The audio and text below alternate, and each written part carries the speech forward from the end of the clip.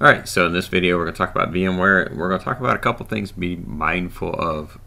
One of them is in case you try to run your VM and you have any kind of error, and then you go to your VM location. And I want you to note down here too, while we're talking about that VM location, we're talking about where is the virtual machine located in the details down here, which is ultimately where you either imported it, or it got created, or you made it, where you're storing your files for your actual use. In my case, this is C drive. It's actually on OneDrive documents. I do not recommend OneDrive documents because that's just something that can cause a problem, and I'll explain that in just a second. But when we're working on VMs, you want to go to that location right here, and if you're having a problem opening it and it says it's already in use, or it can't be used, or it can't open it, then you generally are going to see this .lck file, which is a log file. You're going to want to basically hit delete the whole file. Now, only if you're having trouble opening it, right? So a lot of times too, what I'll do is I'll cut it. Instead of deleting it, I'll cut it completely out, and then I'll move it to a new location. I'll go in here to my somewhere.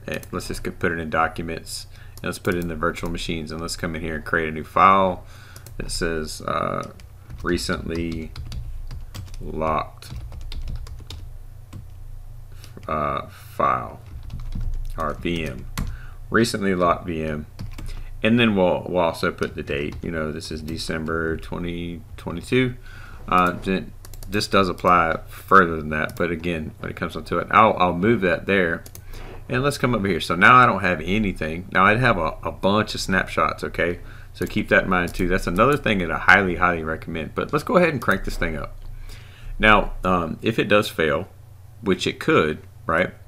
Like right now, it's saying that Windows wants to repair itself. Now I've done this on purpose so that you will actually see what you can do to repair this. In the focus of what we're talking about, you can actually restore this. You can actually let it go through its own diagnostics and fix itself. Sometimes, most of the time, it will fix itself, and you can continue on. However, if it does not, you have the option all the time to run, you basically come over here to your settings over here, and you have the ability to run snapshots. Now, every time I run something, I run a snapshot. So there's an ability to restart. You can come over here to advanced options and continue, by troubleshooting and see if you can fix this. You can go through that, or you can just revert to a snapshot. Troubleshoot, reset this PC. Let's just go back. Let's just close it, turn it off. Let's come back and go, and as we're turning it off, what we're going to do is we're going to go to our snapshots, and you see there's 3 times where I've actually opened it today and it failed. Basically what I'm going to do is revert back to the last time that I've used it, and I'm going to basically come over here and go to that location. Alright, so I'm going to go to that location, which now my VM is going to go directly to the last successful time that I've used it, and then I'm going to crank it up. And then what's going to happen here is it will work perfectly. It will crank up and have no problem. So I'm a big fan of using the snapshots, because what I'll do is I'll come in and clear these out later. The ones that failed is I'll come back and clear those out. So let's actually go in here and verify that the VM will work properly. Again, because when it comes down to it, there's a lot of things that come in play when you're talking about VMs and the way they work, and things that could come up, and things you need to be mindful of when it comes to actually getting them back working. Also, be proactive and make yourself a snapshot.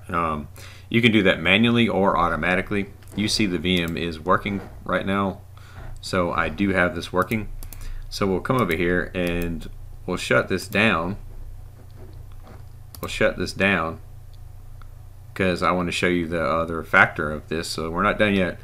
So just be mindful. We're going to come over here. Let's let this crank up a little bit. It does want to, like just like Windows, it naturally wants to come up and get all of its services running before it shuts down. So let's go ahead and see if it'll allow us to shut down now. Okay, so we're going to shut this VM down, and then what it's going to do, and I want you to be mindful of this, it's going to actually come over here and we'll let this shut down completely, and I'll show you. Well, it's going to show, it's going to have our actual snapshots. Now I'm automatically taking snapshots. You can do that manually if you want to, but again, being proactive is something that I'm a huge fan of, because this could save you a lot of time and effort after you're working on a VM and you have everything working the way you want it.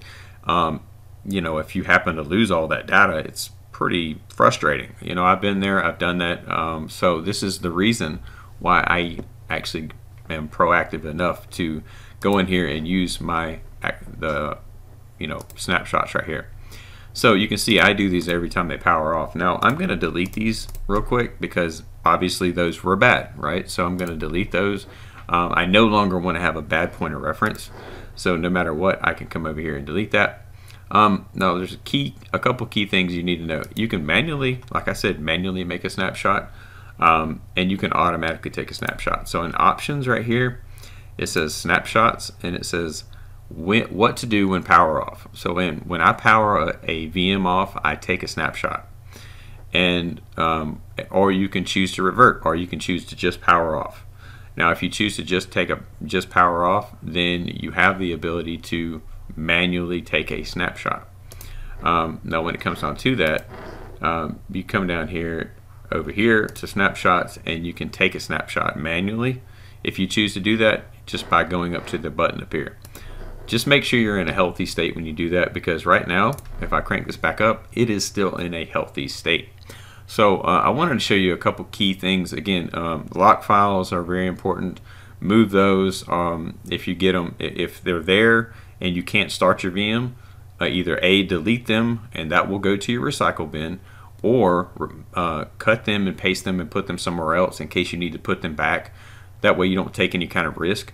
The third thing is always be proactive. Be proactive, make snapshots.